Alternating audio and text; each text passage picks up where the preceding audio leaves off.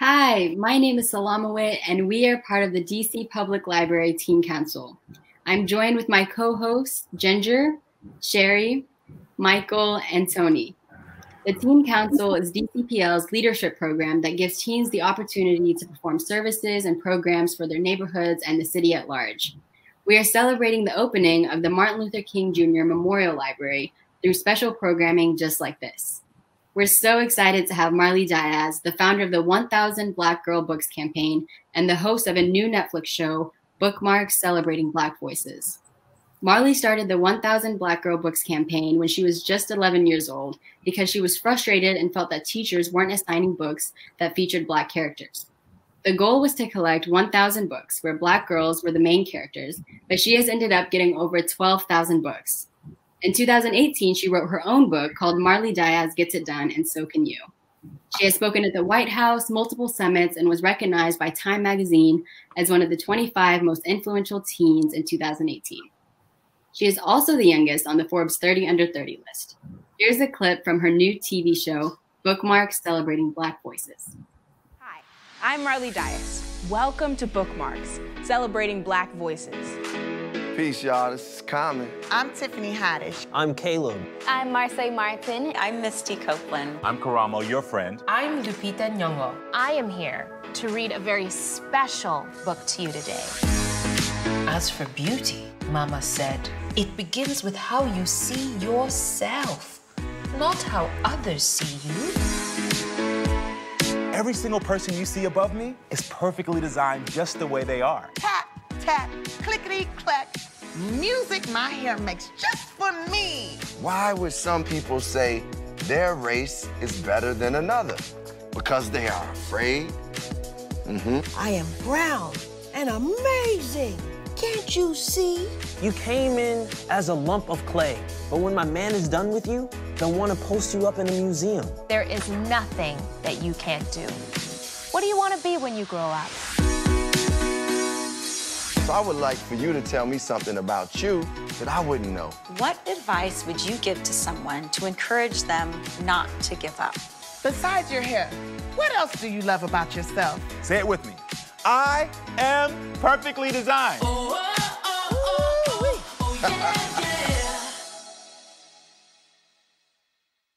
Welcome, Marley, and thank you so much for being here.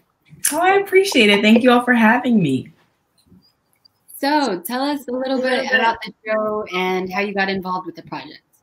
So Bookmarks is a 12-episode live-action series for kids around ages 3 to 8, but I encourage everyone to watch the show. The show is focused on making sure that we are promoting literacy through having Black celebrities reading stories about Black kids to kids everywhere. I got involved with the project because, a lot of things come up on my desk that are super exciting, whether it's my mom telling me or people that work with 1000 Black Girl Books. And this opportunity was given to me as as the first place to really talk about books. The people that were involved in the creation of the show were interested in my opinion on what a kid's show should look like that was centered around Black stories, which then led to, would you like to be a part of a kids show that was focused around celebrating Black stories? And that my opinion and my expertise in some ways about the experiences of promoting diversity on a large platform led me to be the host of the show and executive producer credits as well. So I'm super excited and I love the project so much. I know a lot of people online love my outfits and all these things, but to me, one of the things that I care the most about is that we also have a resource guide and a website. So it's called NetflixBookmarks.com, and it has a list of some of the other titles that are maybe out of the range for the show, but still focus on the things that we care about and the messages that we aim to spread. So some of the authors that may have been independent authors that did not, didn't have picture books that weren't necessarily used for the same format we were looking for are still available, and we want to make sure that we can give parents and especially educators access to these stories, even though they may have not made it into the specific episode. That's great. Could you tell us a little bit about the inspiration for the name of the show? So for us, it was really important that we wanted to have bookmarks and then something else. So we knew that it was going to be like book smarts, book this, but it had to say book in it because it's a back to school season. We want to make sure that if parents see it, they're going to think, oh, that's so smart. It's so clever. And to really aim towards people that might just be browsing on the website or on their computer.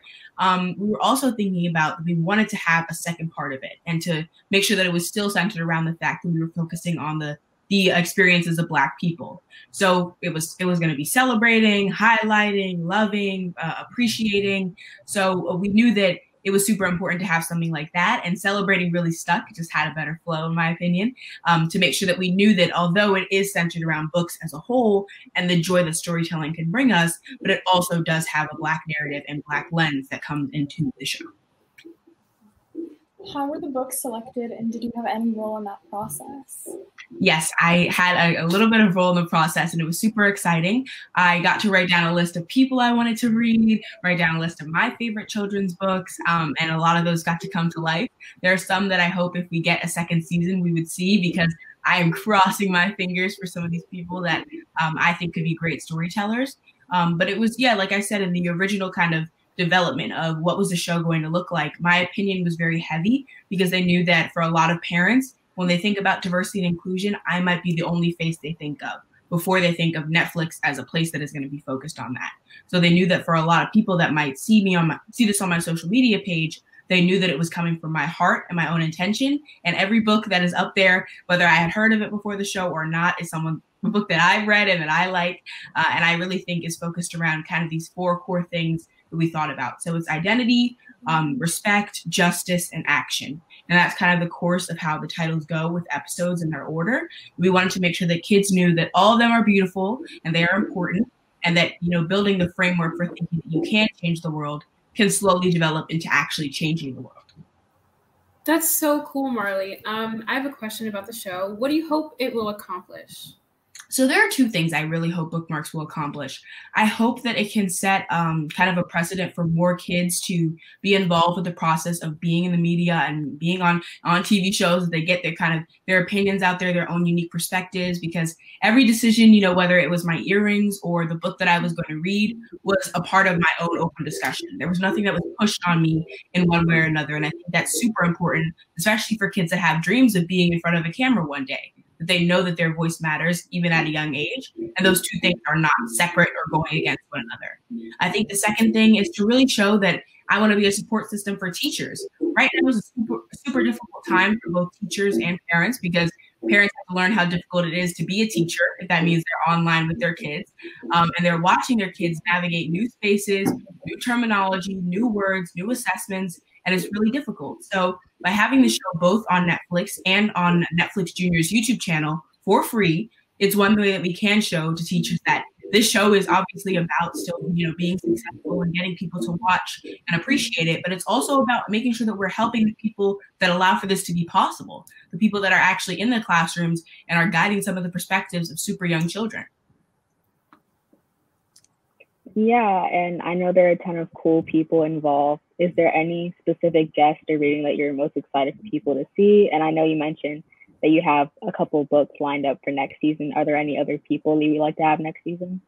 So there are a ton of people. We don't know if there's a next season or not. This is all me speaking in the future, but I would love to see some celebrity couples. Like, I think that people like Gabrielle Union and Dwayne Wade, or Sierra and Russell Wilson, I think having 2 people together reading one book, I think would be super awesome. For me, I'd seen the list, of who was going to read books, and I was so excited to see that Lupita was on the list, that Lupita Nyong'o is going to be reading her own book. You guys don't even know. I was so excited. She filmed it in her home, so I didn't get to see it when she recorded it, but I was like, because I didn't get to actually see it before the episodes came out, I was beyond excited because I've read her book, and she sent it to me originally when it first came out, and I was like, how does she know who I am? What is this? And now to see that we're on the same, in the same place, working together to build something like this is something that I think a lot of people didn't expect. When Mama came in to wake her for school the next morning, Sulwe rose to find not a trace of daylight in her midnight skin. Sulwe told Mama everything. Mama asked, "What is your name?" "Sulwe," she muttered. "And what does it mean?" "Star," Sulwe whispered. Brightness is not in your skin, my love. Brightness is just who you are. As for beauty, Mama said, rubbing Sulwe's stomach the way she always did to comfort her. You are beautiful. Sulwe sighed. Well, you're beautiful to me. But you can't rely on what you look like to make you feel beautiful, my sweet. Real beauty comes from your mind and your heart. It begins with how you see yourself, not how others see you. Yeah, so we know that like a lot of what you're known for comes from your love of books, and your involvement in activism. So I wanted to ask, what role has literature played in your life, and how do you think it can influence youth? I think that books and reading and literacy as a whole have really defined a large part of who I am. Some of the most compliments I get from adults is that you're so mature for your age, and you speak so fluently and well, and you're just so articulate. It's really because I spent a lot of time around words. You know, as an only child, I know that I have a different experience than other kids, that, you know, I spent a lot of time by myself. And when I was a kid, I wanted to know, how can I still explore my own imagination, because I couldn't draw, I couldn't sing, I didn't like to dance, and I didn't have a lot of the skills or interests that so many other kids have. I wasn't a sports person when I was a kid. So I found that, you know, reading was a way that I always felt like I fit into some space and I was welcome in some world, whether that was reading books that I didn't have characters that looked like me, or it was having, and especially feeling a connection with characters that did look like me, and realizing that there was a possibility of just being outside of the space that I was in and moving into kind of a new experience that is brighter, is better, is more exciting. And I think this definitely influenced me to be confident in myself, and to know that even if I'm experiencing moments where I don't feel like I'm qualified, there is some universe out there where there is a story of a girl or a young person that is qualified enough to do what I'm doing. Yeah, on that note, since we're celebrating the opening of MLK Library, what has your relationships been with libraries, and what role should they play in youth's lives? Libraries are extremely important. We have a public library in my town that is super cool. I used to go there all the time as a kid. My mom would take me, and I think it's super important that we make sure that public services and resources are in spaces where kids can have easy access to them. I think some people in my town don't even know we have a public library, which is something that, you know, can be bothersome because it's not in walking distance to many places in residential areas. So I think one thing we do have to fight for is keeping libraries alive and making sure that they have, you know, spaces that have computer labs now and have projectors and have new books, so that we can keep them as a place that becomes a cultural center and a way for so many other people to see themselves and to learn more about the world around them. I 100% wholeheartedly agree with you, Marley. And speaking about books and reading and things like that, on our teen council blog, we recommend a lot of books to teenagers. So I was wondering, what's a book that you think every teenager should read? I think one book that, oh, that's so hard. Okay, so I'm going to give you a book that is on my list that I haven't read yet, that I think we should all read. And then there's one book that I have read that I think everyone should read. So the book that I've read that I think everyone should read is Another Brooklyn by Jacqueline Woodson. So the reason why I like this book is because it talks a lot about friendship. And I think for a lot of teenagers, our whole lives can be centered around friendships. And, you know, we feel like the way that other people perceive us defines who we are. The world that we exist in right now will be our world forever. And I think one thing that Another Brooklyn does is it highlights the ability that the world has to change. Things will never stay the same. And we need to sometimes learn to celebrate that certain aspects of our life, whether it's our friendships, our economic status, what we care about, what we like, are all subject to change. And change is not a bad thing. So even though the book is really just about an adventure of 4 girls and their friends growing up in Brooklyn, it talks more about how Brooklyn changed as a borough, how the girls changed as young women, and how the men around them changed, becoming young men. So I think that book is a super great book. Now, one book I would recommend for all teenagers that I haven't read it's called, and I have it right on my bookshelf, it's called The Ones We've Been Waiting For, and it's by Charlotte Adler. I have not read it yet, but it highlights so many other young activists. And I'm not in the book, but I got it sent to me and I read, through the glossary and seeing some of the people. And I think one thing that the book does super well is it actually gives you the names, information, and experience of other young activists. So for a lot of people, they might think, okay, there's no one in my area that cares about the world. I'm going to be the only person that's going to be at the rallies or the protests or trying to launch Instagram accounts or TikToks that, educate people on these things. But in reality, with books like that, they give us information about the steps that other people have taken to experience success in changing the world. And then we can use those things, whether it's, simple action steps or ideas, to put them into our own space and our own situation and try to make them better. Those sound like great books. We should all check those out. Can you think of a time where you've made an impact on a kid's life through a project, or was there another memorable encounter that you've had? So I've had several moments where I felt like this is completely unreal and that what you do is just it's not happening. There's no way. But having collected 12,000 books is a lot already to think about. But there are two moments that will always stand out to me is at the beginning of 1,000 Black Girl Books, I was 2 weeks to my deadline of when I was going to donate the books into Jamaica. I had collected 200 so far, and I had 800 left. Let me fix that. I had collected nothing. I felt so unaccomplished because I had worked from November to February of the next year to try and collect 1,000 books. Shouldn't be that hard.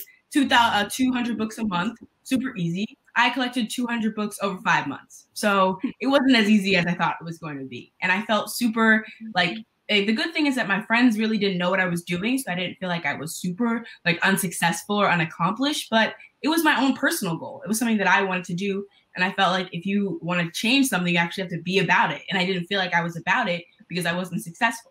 That wasn't up to my control, though. I feel like I did everything in my power to succeed, but then I got a call to do a radio interview for a radio station in Pennsylvania. That call became a Fox interview in Philadelphia. That call became The Ellen Show. And then when it was The Ellen Show, my life completely changed and did a complete 180. We had books covering, and this is really the moment. So we had where the office where we were collecting books. It was once a very small table with 200 books, all stacked on top of each other, to the entire floor of the office being covered in books and not being able to walk in. So for me, that was something that was super cool. And seeing it was actually the mail woman that was at the office building that would pick up and deliver the books from the bottom of the office to where our floor was. It's like, what is going on here? You guys are really ordering this much stuff from Amazon? What are we doing?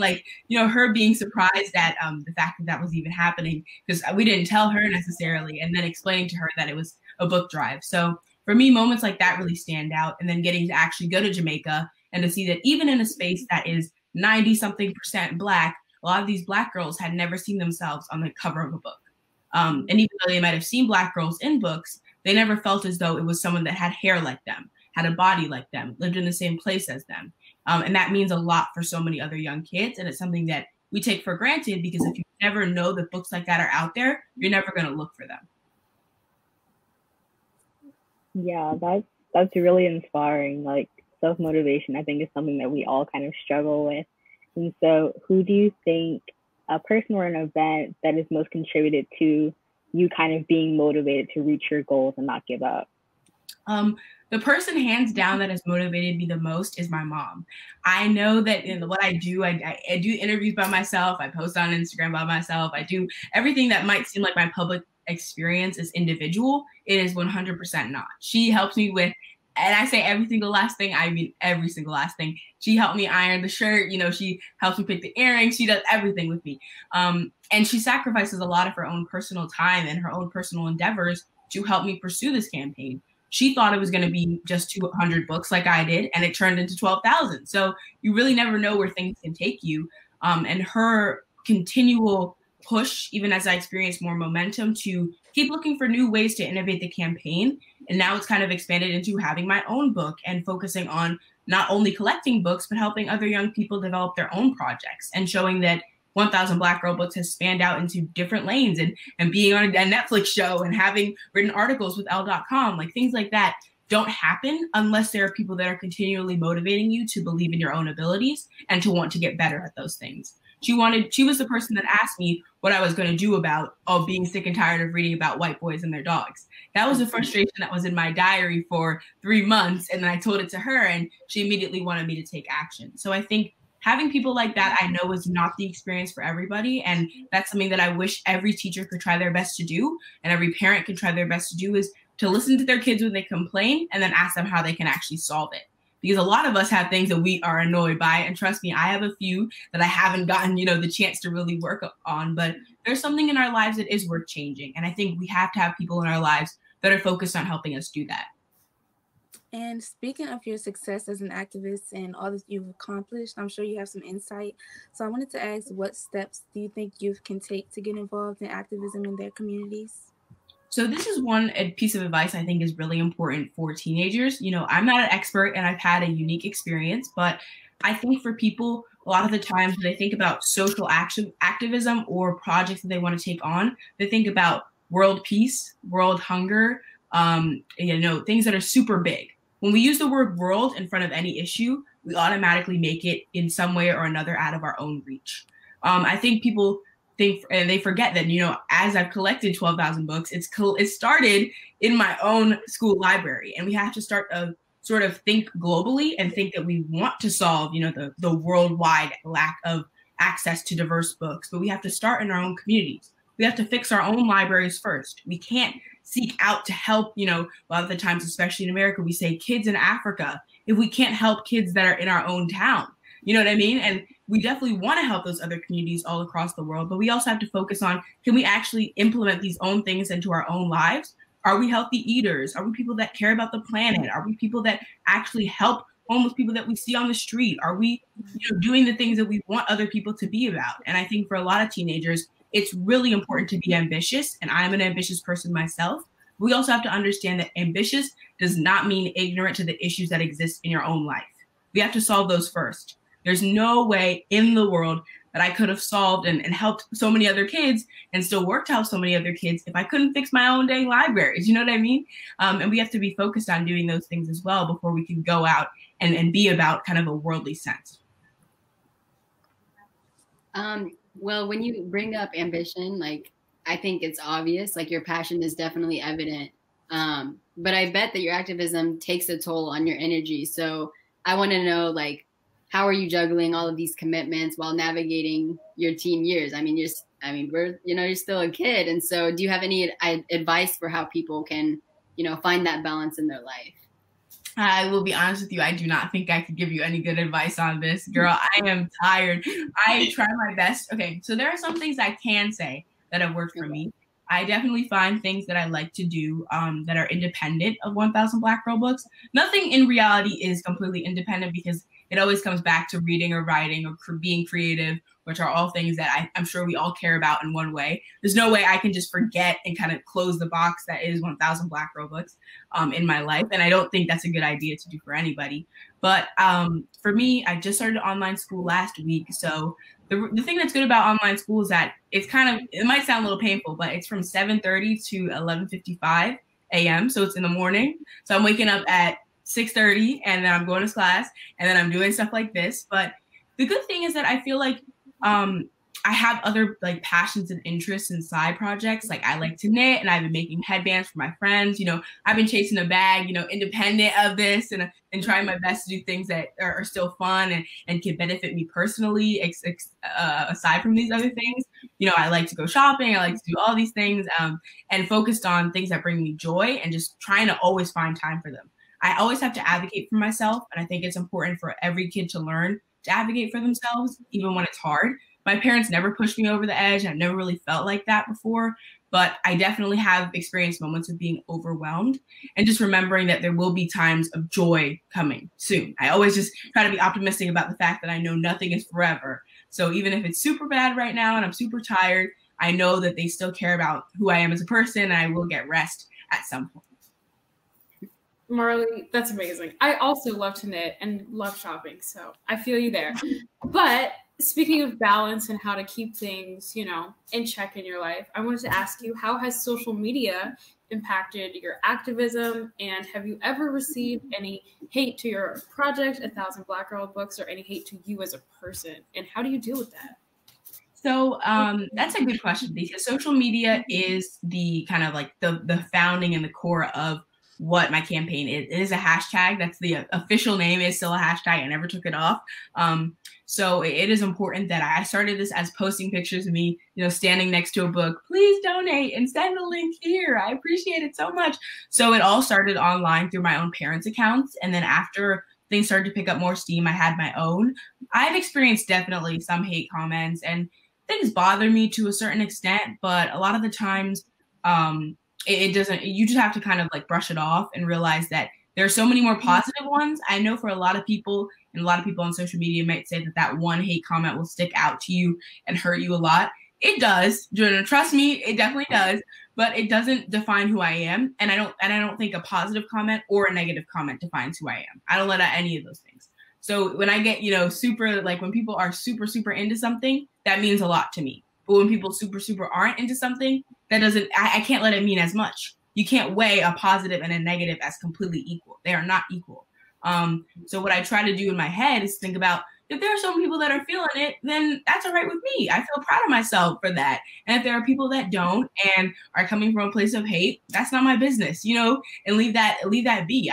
I've never had the experience or have wanted to like clap back to a hater. I know that's super popular along a lot of people, but I feel like giving a person attention or spotlight for being negative and not giving people attention or spotlight for being positive is not fair. So I'm not going to respond to one comment just because it's mean. I'm going to respond to the positive comments and leave the other one alone. And was there a defining moment in your life that kind of changed your perception of the world, or maybe triggered your love of reading? I don't know. Change my perception on the world. Okay. So I think for me, one thing that might have changed my perception on the world is coming out with my own book and it being published by Scholastic, which was a big deal because it's in book fairs. And, I used to be a kid that would go to Scholastic book fairs, and now to see myself in them is crazy. I think it's definitely people's shock that I was capable of doing that was something that changed a little bit of my own kind of perceptions. There are a lot of people that are cheerleaders and champions of what I do, but then are super surprised that I'm capable of doing great things. They're always the ones that are the most shocked. And that can be hurtful in some ways because you're like, okay, that's a positive emotion, but it is an emotion that means you didn't expect greatness out of them, that you didn't expect it to be good. And for me, that is something that I experienced a lot of, especially I had to do a press tour where I went from New York to Chicago to Philadelphia to the country of Philadelphia to Los Angeles and back to New Jersey, all while I was in school. And I was doing this completely like without telling my friends. They knew I had a book coming out, but I just left school. I was like, I'm over it. I have to work. I'm over it. I need to just focus on this for now. And people being surprised that I was capable of doing that. And it was something that was surprising for myself, but hearing that all the compliments I got is that you're so mature for your age. You're so this, you're so that. And it's we didn't expect this. It's something that can definitely take a toll on you because you're like, well, you should by now. If you did research, if you watched the YouTube video, you would know it was coming for you in some ways. So I think I always take those things as negative and positives in some way, but it doesn't really take a toll on who I am. I think as I get more mature and older, people will see this coming, that this is the way I talk and this is how I feel about these things. And I get to be a little bit more passionate and opinionated. But when I was around like 13 and 12, it was super hard when people were always just so shocked that someone so young could do something so great and that all these things were complete opposites in their eyes. Yeah, I mean, you're already such an inspiration. Not to get too deep, what do you want to be remembered or known for? Okay, I like this question. I don't have to worry about getting too deep because here's the thing. So I don't think about it as like, okay, after you die, what is your legacy? And I know that's kind of the question, but girl, I ain't dying anytime soon, so we're fine. But I think one thing for me is that I want to be known, and I think this is kind of a weird thing, is that I want to be known as the reason why someone that was more successful than me wanted to start something. Like, you know what I mean? It's that someone that makes the next billion-dollar company saw me and decided to do that. That's something that would mean a lot to me. Like someone that creates the next Apple, someone that creates the next like Microsoft. Like I want people to see that, or like the next Black Lives Matter campaign, like something like of that caliber that is changing the world completely. I want them to say in their acceptance speech for some award, that Marley Dias was the person I saw that made me want to do that. To me, that is like the coolest thing in the world. Imagine being in someone's acceptance speech for like a Nobel Peace Prize. Like that means that you had to do so good at whatever you're caring about. You had to be so good that you could touch their heart and motivate them for the rest of their life.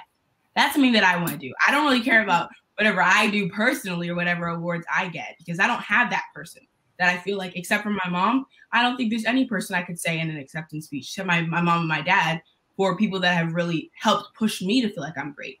And I want that for other kids. And I want to be that person for them, even if I don't know them or I've never met them, to say like, okay, I support you and I see you, and that I am a part of like a catalyst for change in their own lives. That is a beautiful answer. I'm absolutely floored. That is amazing.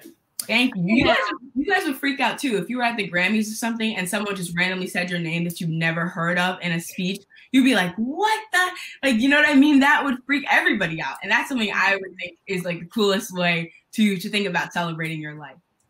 That's so sweet. I love that answer so much. But now we're going to have some fun. We're going to play some fun questions. I'm going to start off. These are like this or that questions. So like, think fast. No, don't hesitate. Okay. So the first question is chocolate or vanilla? Go. Chocolate. All right. So your favorite song or artist right now? SZA. Dream job. Did you hear me? Yes, I hear. What is your dream job? My dream job, I think journalist right now. I really enjoyed it a lot, and I've done a couple articles for Elle.com, which is super, super cool. So I think journalist. That's what I'm going to say. Oh my gosh. Cool. Who's your celebrity crush? I don't have one. Skip it. Okay, if you could be anywhere in the world right now, where would you be? Anywhere. Probably Paris, away from like just everything. Yeah. Are you a morning person or a night owl? I'm a midday queen. I know that's not the option. I'm a midday queen. I'm a kind of girl. And then it's a completely underrated time of day because everyone's awake, everything is open, and you could do anything. Like you don't have to worry about nothing else. Favorite book genre? I think realistic fiction. I like to relate to things. I like to be like, oh, this completely applies to what I'm going through right now. If you could have any superpower, which power would you have? Stopping and speeding up time. I wouldn't say I'm impatient. I'm a little impatient though. So if I could stop and go back and fix things, I would do that. Okay. Twitter or Instagram? Instagram. Twitter is a different beast. Do you have a favorite food? That's a tough question. Okay. I think sushi is my favorite food. And if you don't like seafood, I'm sorry, but you're missing out. I think seafood as a whole is my favorite type of food. And besides your own, favorite TV show? You shouldn't have said besides your own. You knew I was going to say mine. Okay.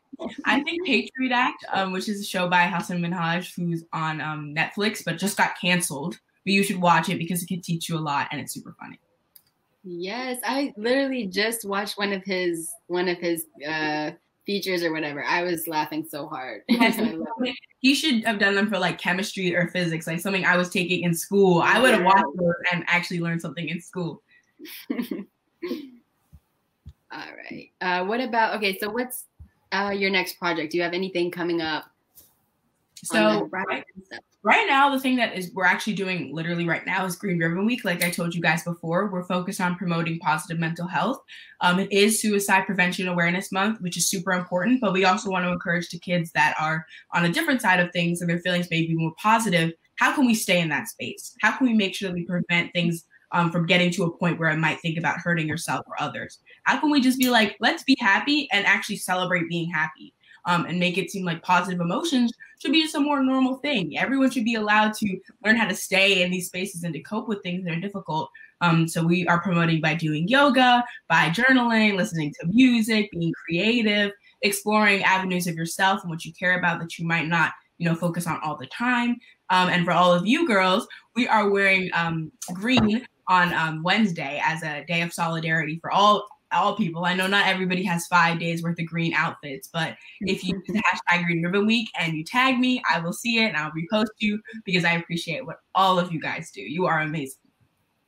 You are amazing too. So I actually want to go back to the music question. So is there any, I know you've been on like some big stages and being interviewed. So like, you know, there's probably some sort of nerves that come up, especially when you were starting out. So was there ever like one jam that you're like, okay, this is going to hype me up or this is going to get me in the zone? Okay, so this is something that you are going to be completely surprised by. I am a huge music person. I like all types of music. I think country music is the only music I don't listen to. And Sheridan moved her face like she was surprised. Girl, not that many people of our age listen to country music.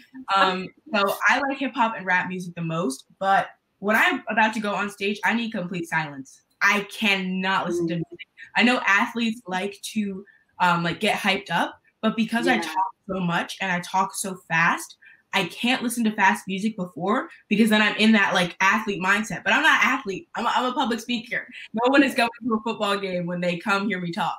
So I can't be at a super like ramped up high energy pace. I have to actually be super calm before I go on because I know that for a lot of athletes, it's like, oh yeah, we're about to go be physical and do all these things and hit people. I am not hitting anybody. I am sitting at a podium and I'm talking for 50 minutes. So I have to be focused on like just being centered in those words and not, you know, going out there and accidentally doing Drake lyrics while I'm trying to talk about 1,000 Black Girl books. So I prefer to be silent. Awesome, awesome. Well, thank you so much for your time, Marley. This has been so fun. And thank you to everyone for watching. If you want to learn more about teen programming, you can visit us at dclibrary.org/Teens Corner.